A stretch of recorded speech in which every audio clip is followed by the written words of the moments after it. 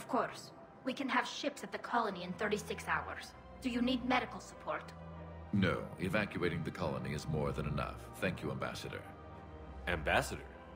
I'm coordinating actions for the fleet while we're here. Evacuating colonies, bolstering Turian defense lines. I think it was right here. 3 years ago to the day. What?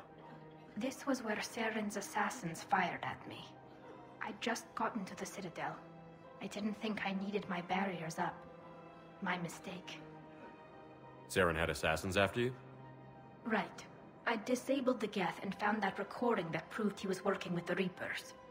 I went to Ilium and tried to inform the authorities, but Saren's mercenaries attacked me. I barely escaped.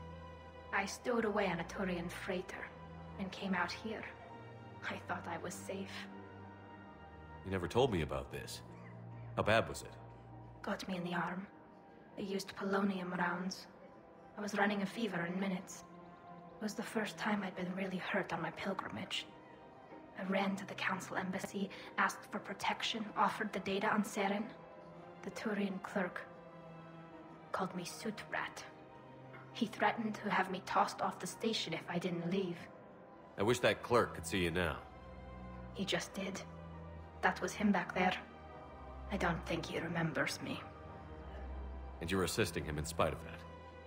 This war is too big for old grudges. You showed me that. We're at peace with the Geth.